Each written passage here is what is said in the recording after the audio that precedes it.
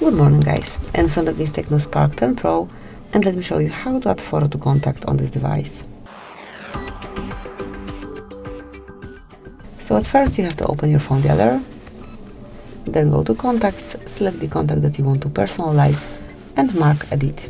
Now click on profile picture and you can either take a photo or choose something from your gallery. It can be photos, Google Photos, or your own gallery on this device. And now just pick the picture that you want to cover this profile with. Customize it however you like.